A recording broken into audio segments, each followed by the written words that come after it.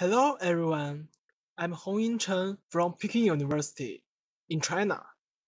It's my honor to present our paper, ABSNFT, Securitization and the Repurchase Scheme for Non-Fungible Tokens based on game theoretical analysis.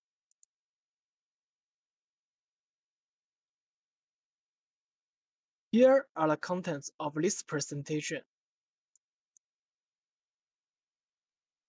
Now, let me introduce non-fungible tokens. The non-fungible token is a type of cryptocurrency. Different from fungible tokens like Bitcoin, each NFT is non-fungible and has a unique ID. Due to non-fungibility, NFT can naturally serve as a certificate of digital assets. Now, NFT has many applications, such as avatar, digital artwork, digital collection, decentralized games, and so on. NFT has a huge market. OpenSea is the most popular marketplace for non-fungible tokens. The trading volume of non-fungible tokens has reached $10 billion in OpenSea. In OpenSea, NFTs are traded through English auctions or Dutch auctions. Here, we focus on the liquidity of non-fungible tokens. The issue of liquidity is crucial in both DeFi and the traditional finance. Usually, if assets have higher liquidity, they would have higher trading volume and therefore have higher prices. Particularly, in blockchain, the liquidity of fungible tokens, such as WBTC and ETH, has been enhanced by automated market makers like Uniswap and SushiSwap. Then, what about the liquidity of NFTs? Actually, the non-fungibility of NFTs has led to some restrictions on liquidity. First, non-fungibility means indivisible. The average trading price of CryptoPunks once reached higher than 200 ETH. If Bitcoins are expensive, I can trade 1% Bitcoins, but I can't trade 1% CryptoPunks. Secondly, shared ownership is not allowed because of non-fungibility. Therefore, it's difficult to reduce risk and enhance the liquidity of NFTs through portfolios. What's more, some NFT assets, such as patents, need financial support to foster the process of development. They would require a means to attract finance. The above two limitations also exist in traditional settings.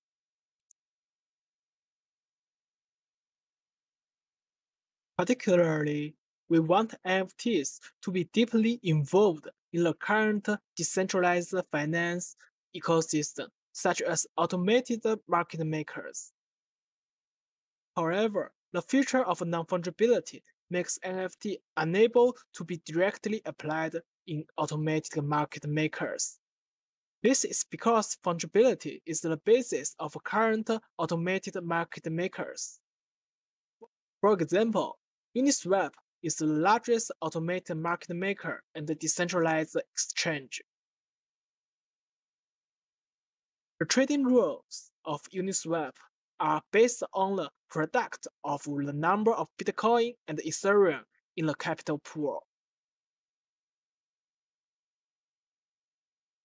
A common way of enhancing the liquidity of assets is asset-backed securitization, ABS. ABS splits assets into fungible securities. It can overcome restrictions of non-fungibility. ABS can make NFTs divisible and allow shared ownership. Furthermore, NFT securities can be applied in automated market makers. In traditional finance, the repurchase agreement is an important application of ABS.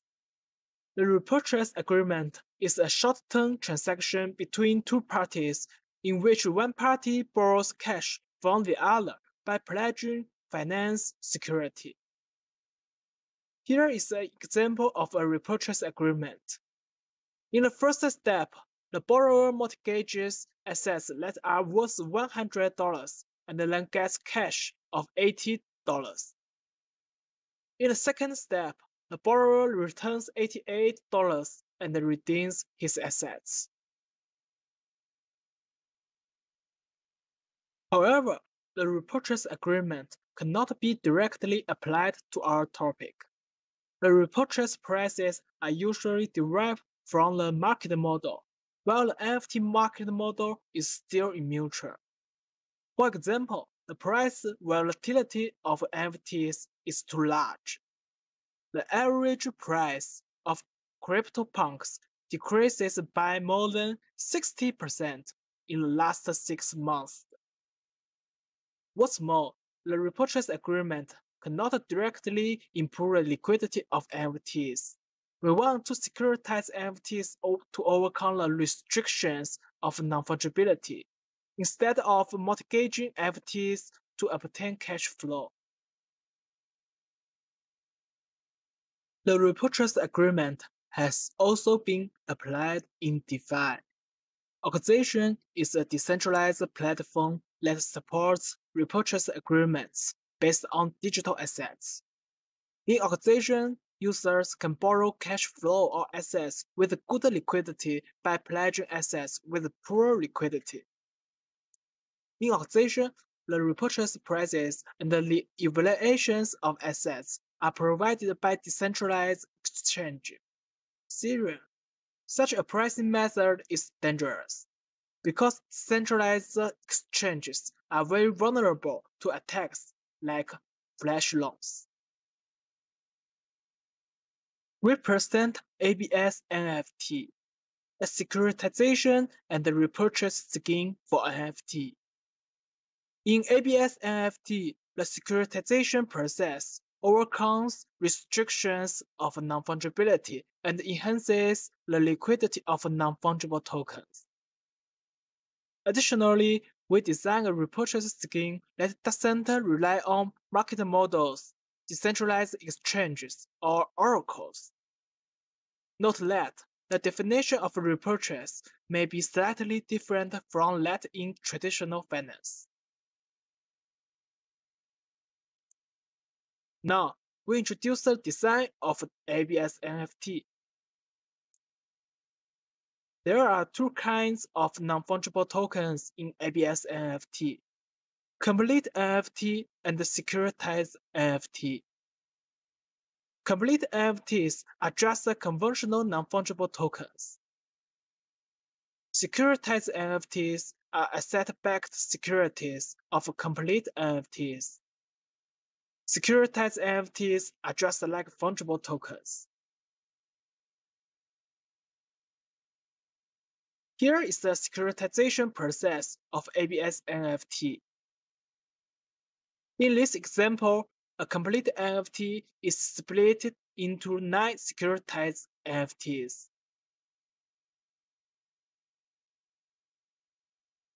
Securitized NFTs can be freely traded and can be also applied in automated market makers. Here is the restriction process of ABSNFT. If someone owns all securities of a complete NFT, then he can restrict the complete NFT from the securitized NFTs. Here is the overview of our design.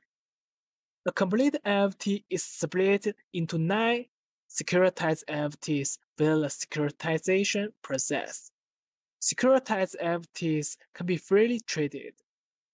Securitized NFTs can be also restricted into a complete NFT. However, it may be hard to collect all securitized of an NFT through free trade. Therefore, a repurchase scheme is needed. Let me introduce the NFT repurchase scheme. which is the most important part of ABSNFT. We assume that all owners of NFT securities have private valuations. For example, owner B thinks the value of a securitized NFT is 10, while the private valuations of owner C and owner D are 6 and 12. Okay, let's see the repurchase mechanism. If a participant owns more than half of all securities of an NFT, he can initiate the NFT repurchase mechanism. We call him the repurchasing party. A repurchase process is a multi-leader stable board game. Other owners, which are called the repurchased party, are leaders of the stakeholder game. They would first separately give bids on securities. Then, the repurchasing party, which is the follower of the stakeholder game, would also give a bid. Note that, although it's a repurchasing party that first initiates the NFT repurchase scheme, he would be the last to give a bid. Now, we show the results of the repurchase mechanism. For each owner in the repurchased party, if his bid is lower than the bid of the repurchasing party, his securities would be bought by the repurchasing party. The price is the average of their bids. Otherwise, he would buy securities from the repurchasing party at the same amount as to how much he owns. Similarly, the price is the average of their bids. But there is a discount on the payment that the repurchasing party would receive. You may wonder the reason why we deploy a discount. The answer is that this little bias is helpful to calculate the equilibrium. For convenience, we'll ignore the discount in following examples.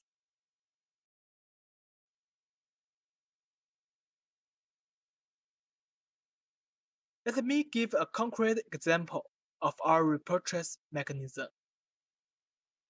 There are 9 securities in total.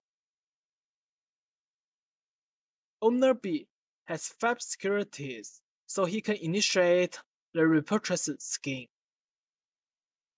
Then, Owner C and Owner D should give bids on the securities. In this example, we assume that they'll give bids truthfully. The private value of owner C is 6, so he bids 6. The private value of owner D is 12, so he bids 12. Then the repurchasing party, owner B, bids 10. Let's see what's the result. For owner C, since his bid is lower than owner B's bid, he would sell his securities to owner B at the price of 8. For owner C, since his bid is higher than owner B's bid, he would buy securities at the price of 11. The trading amount is 2, which is the same as the number of securities that owner D owns. Finally, owner B has 5 securities, owner D has 4 securities, and owner C has nothing. The utilities are all non-negative. Since owner B still has more than half of the securities, he can initiate the repurchase scheme in the next round.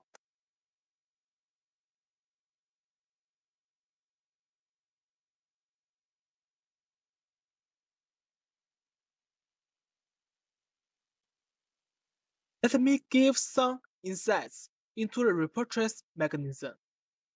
All participants must propose their bids rationally under the repurchase mechanism. If a participant bids truthfully, he always obtains non-negative utility. Participants may get a negative utility if they bid irrationally. Here is an example of irrational bids. Owner C wants to sell securities at a higher price. Then he bids 14.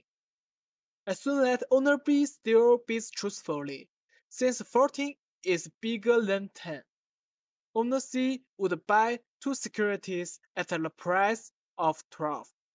The utility of owner C would be minus 12, which is negative. Similarly, owner D wanted to buy securities at a lower price. Then he bids 8. Then he would sell his securities at the price of 9. Owner D would also get a negative utility.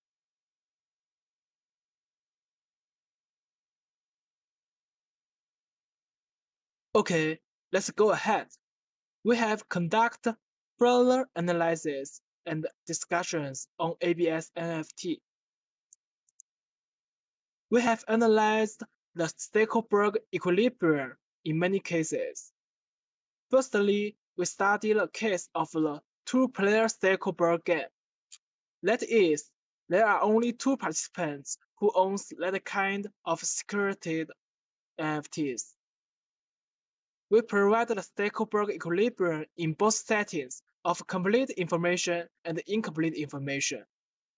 We also study the repeated scenario of the 2-player Stackelberg game and provide a Stackelberg equilibrium. For a general case of multiplayer Stackelberg game, we also provide a Stackelberg equilibrium.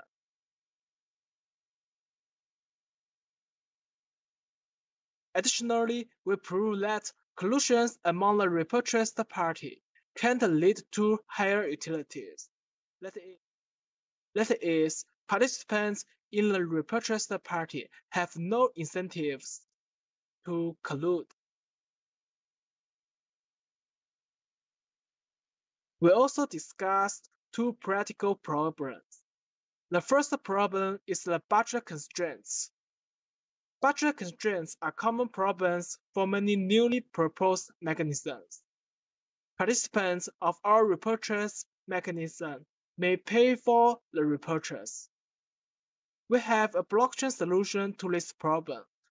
We allow participants to raise funds on the blockchain. Participants can sell the chance of buying back securities to anyone in the blockchain system. The price of that chance can be even negative. The other problem is that some participants may not bid in the repurchase process. We also have some solutions to protect these lazy bidders, while ensuring the normal operation of the repurchase scheme. Now, let's give a summary of ABSNFT. ABSNFT is a novel securitization and repurchase scheme for NFT to overcome the restrictions in existing NFT markets. We model the NFT repurchase process as a Stackelberg game and analyze the Stackelberg equilibria under several scenarios. In the future, we'll continue to study how to host complete NFTs or securities NFTs in decentralized custody protocols. We'll also explore whether ABSNFT can serve as a price oracle. That's all. Thanks for listening.